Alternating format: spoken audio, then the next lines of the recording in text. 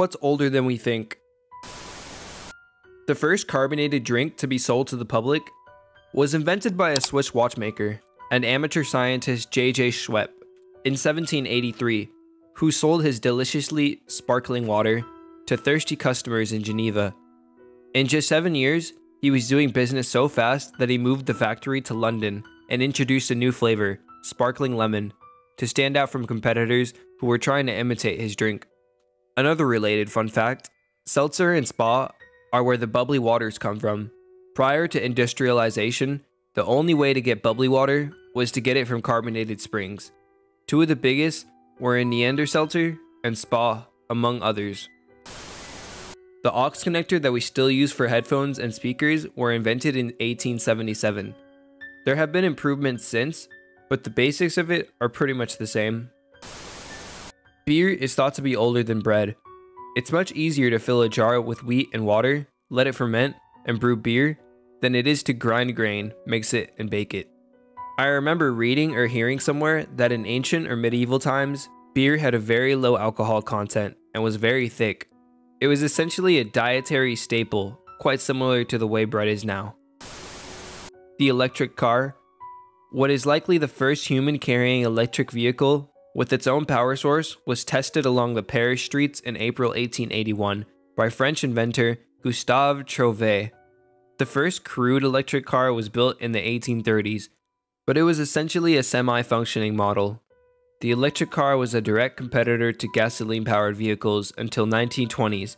When roads got better, people started driving further than the range of an electric car, and the world started finding major oil reserves. Weren't the first electric cars using lead-acid batteries? If so, when the batteries eventually discharge, did people go somewhere to replace their batteries with new ones? There was even a Mr. Rogers' Neighborhood episode that featured an electric car, about the size of a golf cart, and they stated that electric cars would be the future. 40 years later, and they are still not quite affordable for most of us, although they are far more common now, and will probably become more so. Fax machines. They were invented in 1843, before the telephone. Came for this one. To put this in perspective, tumbleweeds aren't native to the American Southwest, but by a quirk of history, we know exactly which shipment of flax from Ukraine brought their seeds to the US in 1877. Commercial fax service has been around longer than tumbleweeds in the American Southwest. The ancient Romans, well, the wealthy ones, had central heating in their homes. You can actually still see the pipes in some of the buildings at Herculaneum. What I think is really cool about Herculaneum is that we're able to recover writings from the libraries there. The pyroclastic flow didn't turn the papyrus to ash. It preserved in a very damaged state, but thanks to lasers, we could see the words that were once visible on the pages. Touchscreens.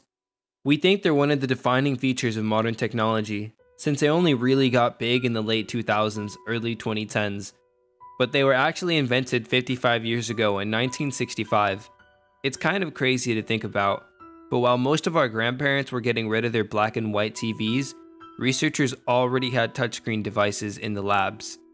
It wasn't until the 80s that it really got good, but by 90s, it was easily sophisticated technology. In fact, Microsoft even had a Windows XP tablet out by 2001 that had seriously good finger/stylus recognition, but it didn't really pick up until smartphones became a thing a decade later. You could also consider the magnetic drawing board to be a touchscreen, since it more or less has a stylus and surface for you to draw on, but that was actually invented later than the touchscreen in 1974. Brain surgery. In 1997, archaeologists discovered an ancient tomb in the French village of Ensisheim from 5000 BC, which contained the decomposing body of a 50-year-old man, with holes in his skull.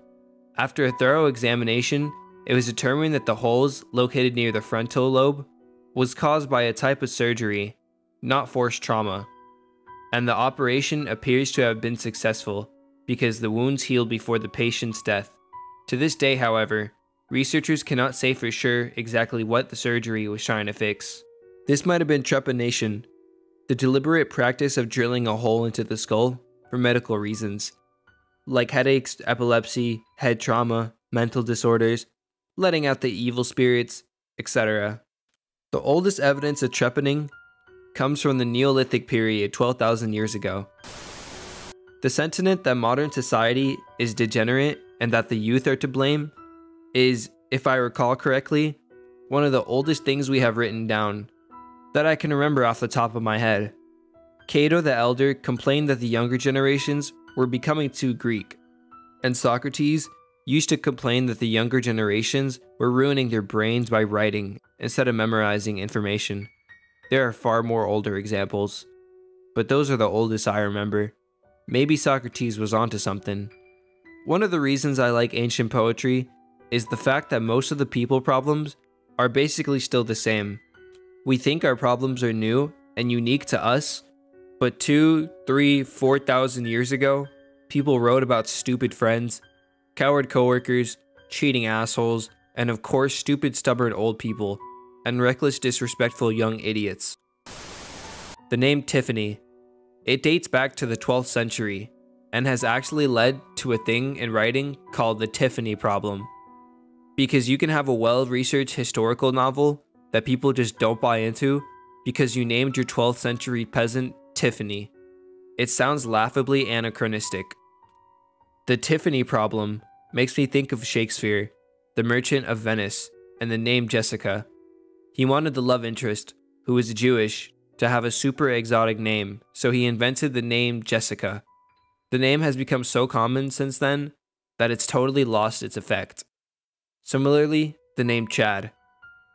There was at least one saint named Chad, but despite knowing this, I always used to giggle passing St. Chad's Anglican Church in Toronto. Astronomer here. The star HD 14283, also nicknamed Methuselah star, is about 200 light years away from us and looks nondescript. However, if we take its composition and compare it to our standard model of stellar evolution for other, better studied stars, the star's age pops out as 14.46 plus 0.8 billion years old. Let me remind you, the universe is thought to be about 13.8 billion years old, and we don't think we got the first stars until maybe 200 million years after that. Obviously, we do not think the Methuselah star is literally older than the universe, when it is more likely that we just don't understand stellar evolution for stars, like it, super well. However, it is exciting because it is undoubtedly a very old star, and we currently do not have any observation of what the first stars were like in the universe. Called it population 3 stars. It's thought they were larger than stars are today because there were no metals from stellar fusion to contaminate the hydrogen gas, and they'd thus only live a few million years tops. As such, it's very interesting to have a very old star relatively next door to us in the Milky Way. It will be really interesting in coming years if other very early stars are finally observed to figure out how old they are, and how they compare to this one. Light. It may only take 8 minutes for light to travel to Earth from surface of the sun, but the light bounces around inside the sun for over 10,000 years before it reaches the surface. I don't know if this counts, but dinosaurs lived on the Earth a lot longer than most people think. When you think of dinosaurs, you think of their extinction, but they roamed the Earth for 165 million years. Compared to that, our 6 million, and it's almost mind-boggling, at least in my opinion. What's even crazier to me is that for most people, in their minds, there was dinosaurs, extinction, cavemen, us, like we popped out of the ash and of the dinos, but in reality, there were about 58 million years between the dinosaurs dying and the first Homo sapiens appearing, where the world was mostly covered in extinct megafauna. Sure, dinosaurs are cool and all, but why does no one talk about the giant North American ground sloths, cave bears, and lions? There's literally tens of millions of years of interesting non-dinosaur species that some people just seem to not even know existed. Social media. Wealthy ancient Romans had a system where they used slaves as scribes and messengers in order to share gossip and art/poetry and news updates with friends in their social circle. If that doesn't count as social media, then in the late 1800s, all train telephone operators for trains were connected to each other by telephone. And if there were no trains coming, they could talk to each other as much as they wanted. Some people even fell in love with the operator on the other side of the phone and arranged an actual wedding across the other side of the country. Some, of course, had virtual weddings, but I'm not even sure how that would work in that time. A lot of modern tech is much older than we think. Stonehenge. It predates the oldest pyramid in Egypt by nearly 300 years. Google, Reddit, YouTube. It's hard to imagine that they already have been around for 15 years, with Google actually being around 20 years old. An entire generation has now grown up that cannot remember that it wasn't always there. As someone that was in high school, when the internet hit the mainstream, it boggles my mind that pretty much anyone younger than me has no concept of life without the answer to any question imaginable being at your fingertips, hindered only by your patience to sift through the results. Contact lenses. Leonardo da Vinci had no idea of contact lenses in 1508, and the first successful contact lenses were made in 1888. Ancient Egyptians who built the pyramids. The ancient Egyptians were as old as the ancient Romans, as the ancient Romans are to us.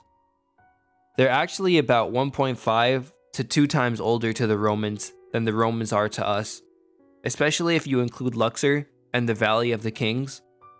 Egypt is unbelievably old.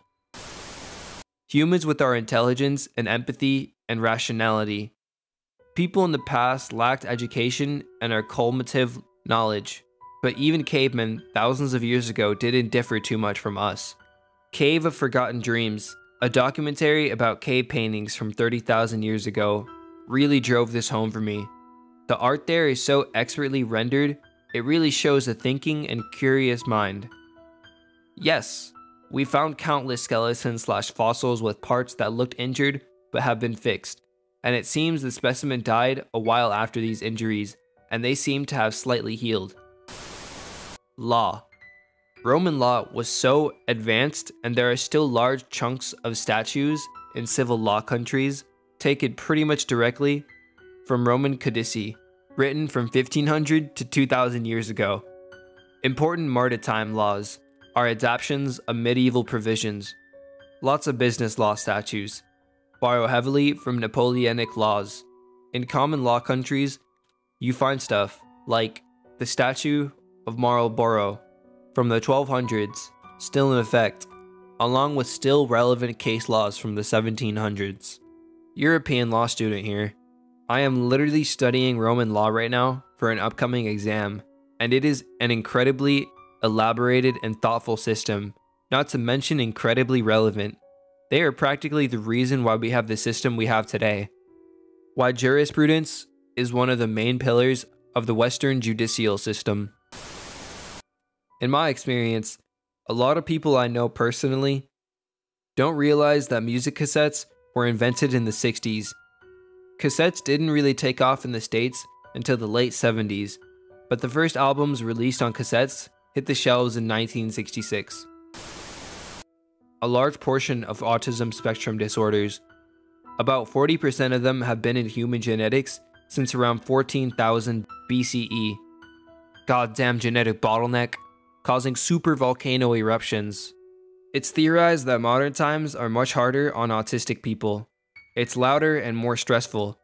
An autistic person who may struggle now with fluorescent lighting, loud office spaces, and chaotic schedules may have flourished being a shepherd or a baker hundreds of years ago. The Stanley Cup. It predates the NHL. And if you look at the history of the teams that have won it, there is a year where it wasn't awarded due to the Spanish flu pandemic. The top of it is the original trophy, but the rings on the bottom are replaced every couple of years when they fill up with names. The world in general. The theory that if all of the Earth's history were laid out on a calendar, our current century would only make up the last 10 seconds or so of December 31st. Always blows my mind to consider it that way. It's smaller than that. The last 6 minutes modern humans evolved, the Roman Republic was about the last 7 seconds. The Columbus arrived in America 1 second to midnight. The arrival of people in North America.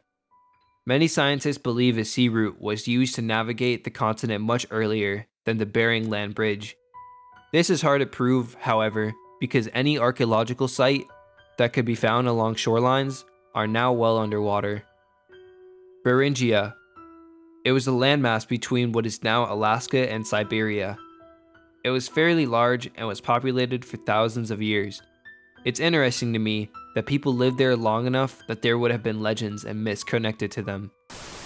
A lot of fads have this sense of modernity to them, that if you have an Instagram influencer pushing a product and everyone leaps onto it in order to be hip and cool, but it's nothing compared to the way people followed trends in the past.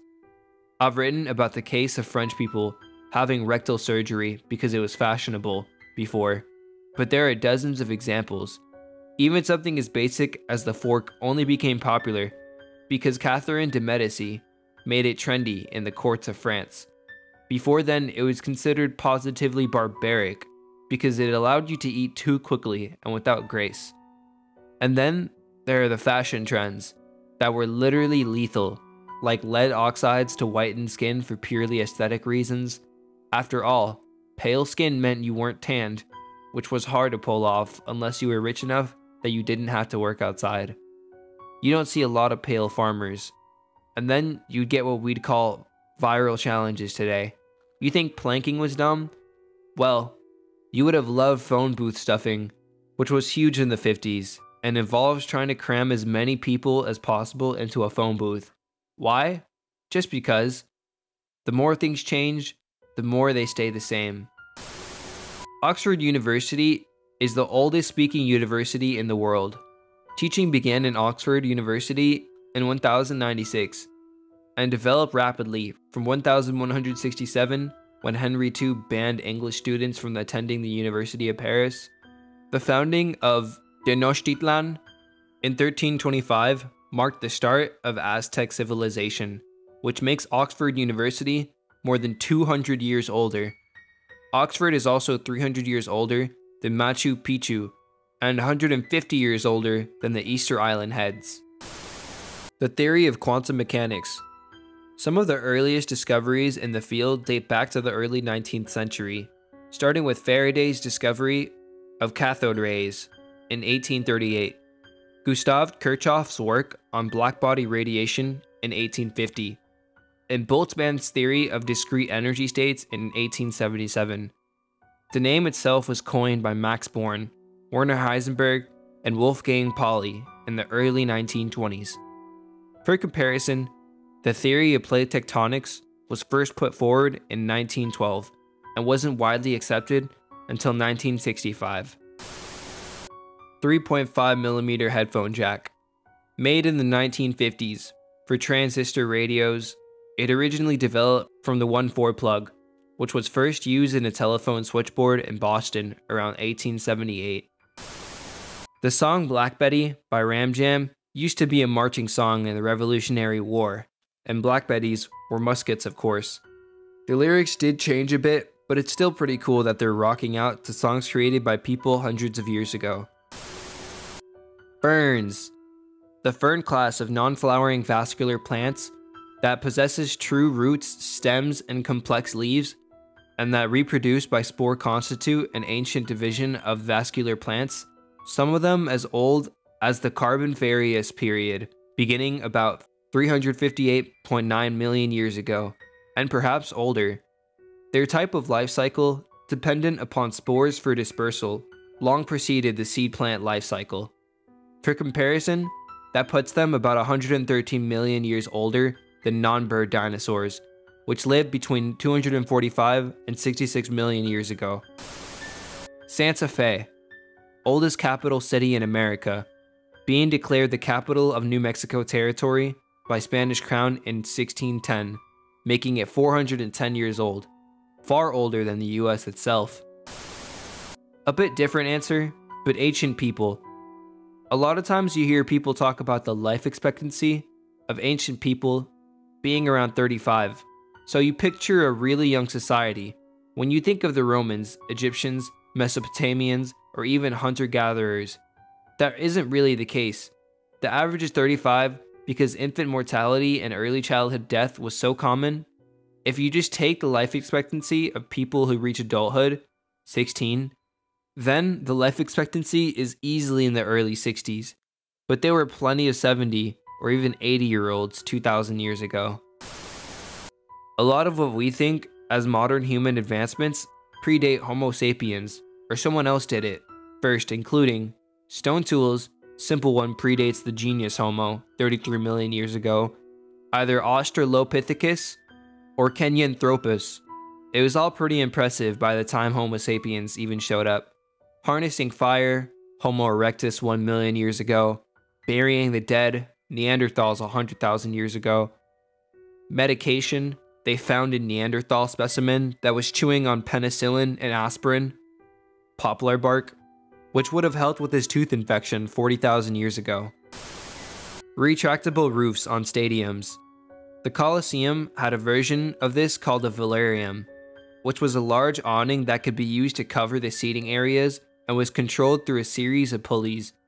The Colosseum also had rudimentary elevators, used mostly to transport wild animals and scenery pieces from the storage areas to the arena floor. The idea that everything's getting worse and that the world's coming to an end soon. Sure, there's new vocabulary and new science involved, but people have been sounding that pessimistic alarm throughout history. Edit. No, not trying to deny climate change. This has also been a fact of life for a while.